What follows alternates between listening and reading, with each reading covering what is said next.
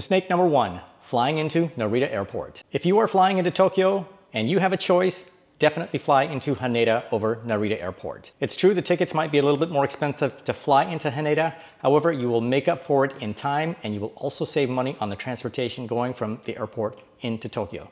You see, Narita is far out in Chiba Prefecture, whereas Haneda is actually in Tokyo. Here's an example.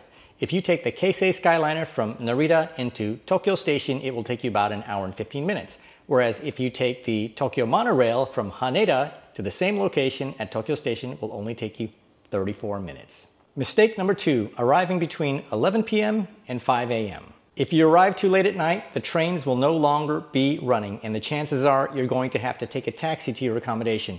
And guess what? The prices are going to go way up. One time we picked up a friend at Narita Airport around 11 p.m., but by the time we got outside, it was past midnight, and it cost over $150 on the taxi to get to our accommodation in Tokyo. Also, offices such as if you're trying to pick up your JR Pass, you're trying to pick up pocket Wi-Fi, or you're trying to ship your luggage through a service like Kuroneko will most likely be closed. Mistake number 3, not pre-ordering your Japan Rail Pass by September 29th, 2023. If you're considering getting a JR Pass and you will arrive in Japan by December 28th, I highly recommend pre-ordering your JR Pass by September 29th. Prices are scheduled to increase on October 1st by as much as 70%. We'll leave our link below where you can pre-order. We share tons of tips here on Kensho Quest for using the JR Pass and taking trains in Japan. Mistake number 4, arriving late for your train. There it went. Trains in Japan usually run on time. You need to be waiting on your platform before your scheduled departure time. And give yourself extra time, as the stations can take a long time to navigate and it could take a while to get your platform. Mistake number 5, thinking you cannot pay by credit card. Everybody tells you that you'll need cash to make payments in Japan. Yes, there are small restaurants that only accept cash.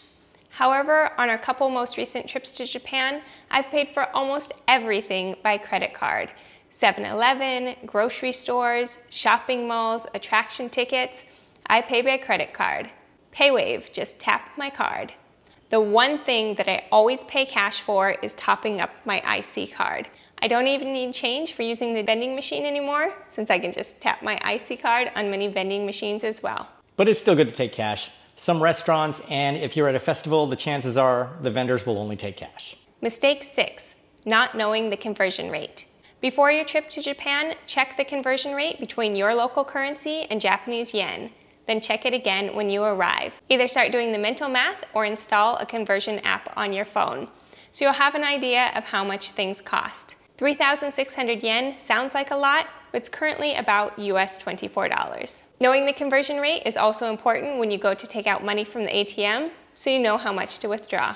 Mistake number 7, accepting a marked up conversion rate. On the topic of using the ATM, if you go to make a withdrawal and the ATM offers to convert to your home currency with a markup fee of say 4 to 7%, do not accept the conversion. Instead, proceed on without conversion in Japanese yen. Your bank back home will give you a better rate without that markup. Also, when you pay at a business with your credit card, pay in Japanese yen rather than your home currency. You'll likely get a better rate that way. But make sure your credit card does not charge foreign transaction fees. We have a whole separate video with more details on this topic. Mistake 8, assuming you can just show up at an attraction or themed cafe without pre-booking. Japan is super crowded. Many attractions sell out months in advance. Don't think you can just waltz up to Ghibli Museum in Tokyo, pay admission, and go right in. It's likely been fully booked a month in advance. Tokyo Disneyland doesn't even sell tickets at the gate anymore, but you can purchase them online through our Klook affiliate link and save 5% with our code KenshoQuest. Themed cafes such as Pokemon Cafe and Kirby Cafe can be very difficult to get a reservation for. We have a separate video explaining how to make reservations for Kirby Cafe. But Pokemon Cafe, we have still not been successful at scoring a reservation. Not knowing how to use a toilet. If you are unsure how to use a Japanese toilet, don't just start pressing buttons, especially if you're already standing up. Otherwise, you might get sprayed right in your face. On the side, there's usually a panel that has a bunch of buttons, and it might have some English and it might not, but they usually have some little icons that'll explain what they do. The ones you want to look for are this one here, which will spray your butt, and this one here that says bidet that has a picture of an icon of a woman. And the flush button will either be on the wall or it could be on the tank. If it's on the tank, the handle can usually go up or down. You'll see these two symbols. This one here is for big flush, and this one is for little flush. Mistake 10, assuming restaurants will provide spoons and forks. You may want to practice using chopsticks or bring your own utensil set with you. Some restaurants only provide chopsticks and soup spoons. We often do ask for kids' spoons and forks, and most restaurants are able to provide them, but not all. Mistake 11, missing breakfast. If you're staying at a hotel where breakfast is included and the breakfast is served until 10 a.m., most likely the last call is at 9:30 a.m. If you arrive right before 10 a.m. at the hotel restaurant, you probably won't get to eat. Make sure to get there before 9:30 a.m. They also close and clean up right at 10. Mistake number 12, not cleaning up after yourself. Most of the food courts will have a cleaning station where you can get a cleaning rag and get some water. They'll also have trash cans beneath it. So after you're done eating, you are expected to wipe off your table clean so the next person can use it. Mistake 13, expecting there to be trash cans in public. As a heads up, there are usually no public trash cans to be found. Don't expect to see them on the sidewalks or in public parks. If you get a drink from the vending machine, there might be somewhere to recycle the bottles or cans right next to the vending machine, or some small markets that sell food will have a trash can so you can stand by the market, eat your food, and dispose of your trash. What we do is we carry with us small trash bags so we can bring our trash home with us to dispose of. The bullet trains, however, do have trash cans, so I collect up the whole family's garbage from any snacks we've eaten and throw it away before we get off the train. Mistake number 14, not taking off your shoes. Please be respectful and remove your shoes when expected. Places where it's common to remove your shoes are temples, people's homes, and hotel rooms. If you see a genkan or a shoe rack, that's a good indicator that you should remove your shoes. After removing your shoes, place them in a nice neat order with the toes facing the door. Also, it is recommended to either wear socks or bring a pair with you. And if you're traveling in the winter months, you might want to bring an extra thick pair as the floors can get really cold. Mistake 15, not packing waterproof shoes for summer.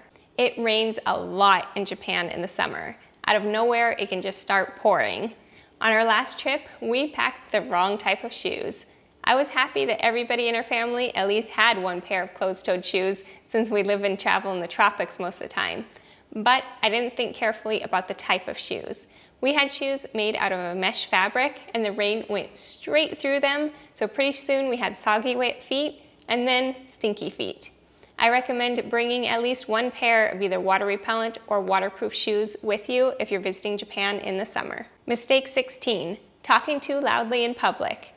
If you're American, you're gonna make this mistake. That's one way they can always spot us in a crowd. That and our tennis shoes. Not knowing any Japanese words. At the bare minimum, you should know excuse me, thank you, sorry, and please. Excuse me is sumimasen. Sumimasen. Sumimasen. Excuse me. Sumimasen. Sorry is gomennasai. Gomennasai. Gomennasai. Sorry. Thank you is arigatou gozaimasu. Arigatou gozaimasu. Arigatou gozaimasu. Please can either be kudasai, kudasai, or onegai shimasu. Kudasai is the less formal way that you would say around your friends or even at ordering a restaurant would be okay. And onegai shimasu would be used in a more formal setting or if you really need something. For example, if you're trying to buy tickets or something, you would say kippu o onegai shimasu. Other words that you're going to hear very common is irashaimase. Irashaimase, that means welcome. You will hear this every single day you are out and about everywhere. Mistake number 18, not having internet connection on your phone. You're gonna need internet to be able to navigate and use Google Translate. For example, having Google Maps and internet will make traveling on transportation systems so much easier. On Google Maps, just turn on your location and set your destination and it'll tell you the fastest route as well as a lot of other options. And before your trip, you may want to switch to either an international plan or get a SIM card or a pocket Wi-Fi. We have a whole video on that. Link will be in the description below. Mistake number 19, packing too heavy. Japan is a very crowded country and you are most likely going to be taking public transportation. The last thing you want on your vacation is to have to struggle with your luggage. Carrying it up and down stairs of a subway station is not going to be fun. So please pack as light as possible. But if you have no choice, you can have your luggage shipped to your destination and travel hands-free. It has been a complete game changer for us. We use a service called Yamato Transport, link in the description below. Mistake 20, not getting travel health insurance. If your regular health insurance from your home country does not cover you when traveling abroad, be sure to get travel health insurance. We recommend using Safety Wing, which can cost as little as $8 for 5 days of coverage. And if you have children under 10 years old, for each adult, 1 child is covered in the Safety Wing plan for free. Safety Wing Nomad Insurance also provides coverage for travel delay, lost luggage, natural disasters, and personal liability. It's super easy these days to sign up for travel health insurance. We've been using Safety Wing for years now and highly recommend them. I'll leave our link below. Now you know, don't make any of these 20 mistakes on your trip to Japan. Our family is traveling long term and we share tons of travel tips here on Kensho Quest, especially to help you travel throughout Japan with ease. Be sure to join us for a live Q&A about the Japan Rail Pass this Sunday, September 17th at 6:30 p.m. Pacific Standard Time. You can either leave your questions below this video or on our community tab. Hope to see you there.